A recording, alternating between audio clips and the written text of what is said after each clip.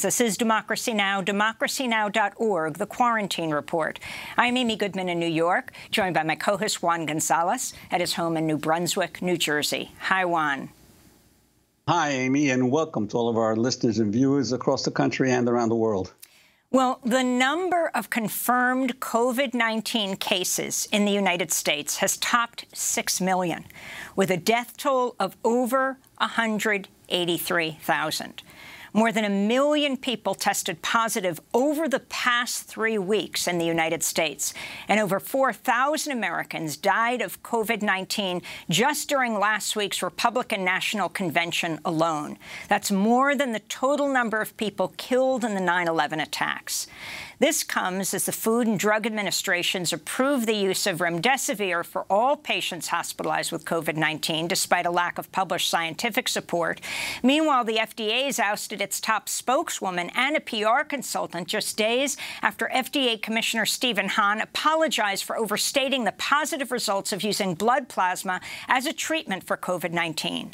Under enormous pressure from President Trump, who called the FDA part of the deep state, the FDA recently gave emergency use authorization for the plasma treatment. The FDA chief is now admitting the agency may also consider emergency use approval for a COVID-19 vaccine before Phase 3 trials are complete. Meanwhile, the Center for Disease Control and Prevention has quietly dropped its recommendation that people quarantine for 14 days after traveling from an area with a high rate of infection, even though public health experts say the move will undermine efforts to control the spread of the disease. The decision was reportedly made by the White House Coronavirus Task Force while top public health expert Dr. Anthony Fauci was undergoing surgery and recovering. The changes were backed by the task force's newest member, Dr. Scott Atlas, a Fox News contributor and neuroradiologist from Stanford's conservative Hoover Institution with no expertise in epidemiology or infectious disease. Atlas is the focus of a damning new report by the Washington Post headlined, "New Trump Pandemic Advisor Pushes Controversial Herd Immunity Strategy Worrying Public Health Officials." For more, we're joined by one of the lead authors, Yasmeen Abutaleb, national health reporter for The Washington Post. Also with us, Professor Gregg Gonsalves, assistant professor of epidemiology of microbial diseases at the Yale School of Public Health and co-director of the Global Health Justice Partnership. We welcome you both to Democracy Now!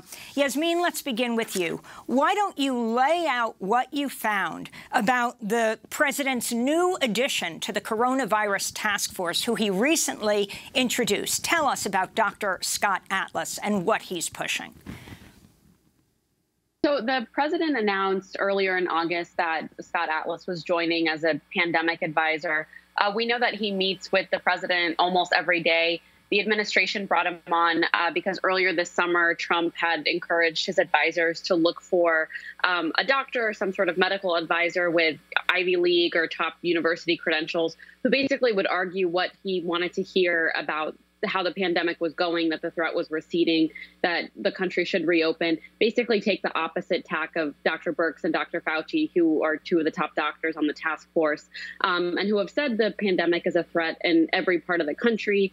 They've urged partial lockdowns in areas experiencing surges. They've encouraged state mask mandates, and those aren't things the president really wants to hear. So Scott Atlas is more in line with what the president wants to do and wants to hear on the pandemic. So he's said things like kids don't get COVID, which there's no evidence for, and that they don't spread it. He said that schools should reopen no matter what, that college sports should resume. He's also pushing this herd immunity strategy, which basically says that you let the coronavirus spread through most of the population and you protect the most vulnerable populations. So nursing homes, prisons, tightly congregated places. That's impractical because vulnerable people live with healthy people, and the science on coronavirus is still evolving. So there are plenty of young, healthy people who get coronavirus and die or who develop long-term complications. So almost every public health expert we spoke with very much argued against this strategy, saying it was dangerous, and some of the dangers could even be unknown. During a COVID-19 news conference on Monday in Tampa Bay, Florida, Dr. Scott Atlas of the White House Coronavirus Task Force was asked about your report that he's pushing the herd immunity strategy. 25+% of our young adults, 18 to 25, have contemplated suicide in the past 30 days. This has really got to end. And we know the president here has a strategic and appropriate policy, which is protecting the vulnerable. We know who's at risk here. It's not everybody. It's not about all the cases that's the most important metric. It's about saving lives by protecting the vulnerable, by preventing hospital overcrowding, which we are really doing well, and by opening the economy, opening the schools, because American lives are being destroyed. Yasmeen Abutaleb, if you could respond, that was him speaking on Fox News. Yeah, I mean, he's essentially advocating a herd immunity strategy there. He's maybe not saying it explicitly, but he's saying, you know, plenty of people are not vulnerable to this. Just protect the most vulnerable, you know, the elderly, people with underlying health conditions. So he's not saying it explicitly, but those are the tenets of the strategy, that it's not a big deal if it gets into the general population and you just sort of want to sequester off the most vulnerable people and make sure they're protected. He also talks about preventing hospital overcrowding, but that's really difficult to do if you're letting the virus spread unchecked through the population. And Yasmeen Abutaleb, the issue here of herd immunity, I mean, Sweden is the biggest example that is held up in terms of a deliberate policy of a government to develop herd immunity. But could you talk about your understanding of how harmful it could be in the U.S., given the high percentage of Americans who have chronic conditions, whether it's asthma, diabetes, obesity, and so forth? Right. I mean, I think one of the important things is Sweden has about a 10 million person population, and the U.S. is 330 million people. The U.S. also has extraordinarily high rates of underlying health conditions that are known risk factors for coronavirus. So like you laid out, obesity, heart disease, diabetes, all of these, you know, make people much more vulnerable for severe effects of coronavirus or more susceptible to dying from the disease. So, you know, this idea that you separate the vulnerable from the healthy is just impractical. I mean, you know, someone with diabetes lives in the same household as someone who's otherwise healthy. Not every vulnerable person lives in a nursing home. And Gregg Gonsalves, in terms of the CDC recommendation recently, the change against quarantining for 14 days if you've come from an area that is that has a high incidence rates of COVID-19. Right. So the CDC last week changed its testing guidance to say that asymptomatic people who come in contact with a confirmed infection don't necessarily need to get tested. And we lay out in the article that you know, while the White House hasn't formally embraced this strategy, there are policies that start to fall in line with the tenets of a herd immunity strategy. So unlike countries that are ramping up testing and contact tracing and have been for some time, the U.S. seems to be moving in a direction of testing fewer people. So this testing change last week saying you don't need to test or don't necessarily need to test asymptomatic people who came into contact with a confirmed infection. The CDC estimates that up to 40% of cases are asymptomatic. And we know that the surge that we saw this summer in many parts of the country was largely driven by young, healthy people asymptomatically spreading the disease. You know, we also laid out that they invoked the Defense Production Act to ramp up tests to nursing homes, but you haven't seen them significantly ramp up testing in other parts of the country, whether for schools, businesses, just the general population. So you already see this strategy of let's test and, you know, aggressively test these vulnerable populations that we know are most at risk, and just sort of, you know, not worry as much about the more general population. And at a roundtable yesterday that Scott Atlas was at, he said, you know, young, healthy people don't need to get tested. He was still reiterating aspects of this. So I want to go to that response of Scott Atlas directly responding to your report, Yasmeen.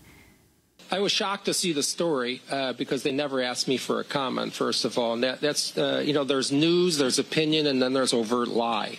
And that was never a strategy that was advocated by me in the administration. The president does not have a strategy like that. I've never advocated that strategy.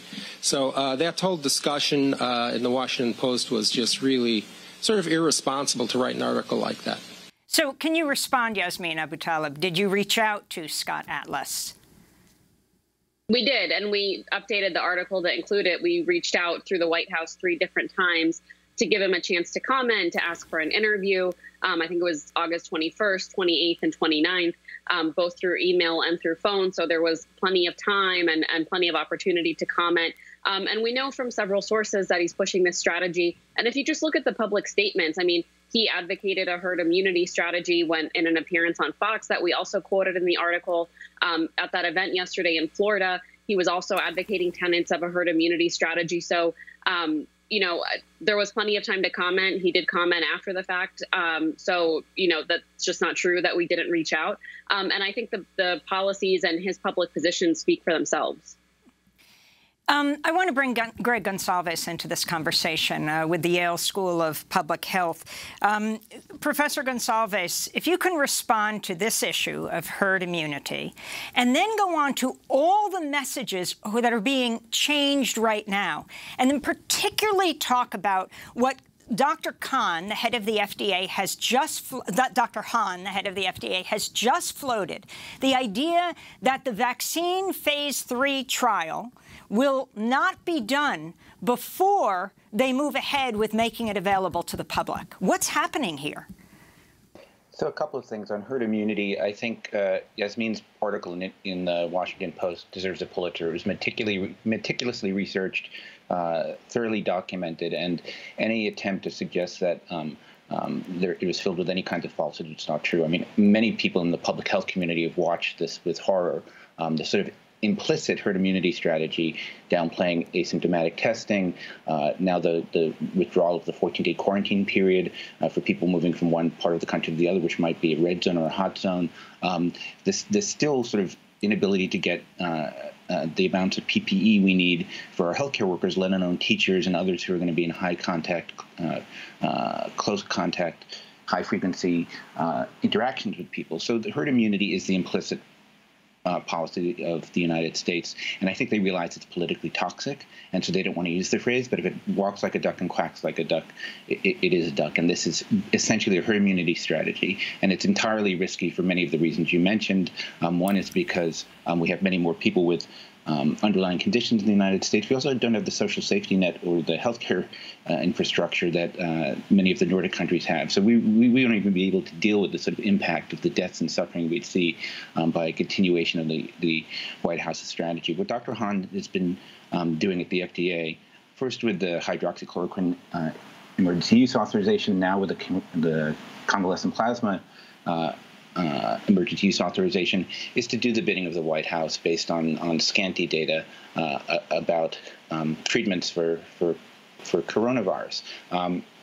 The danger about the vaccine EUA before phase 3 trial results are out is much more dire, because we give treatments to the sick, and in this case to many people who are hospitalized.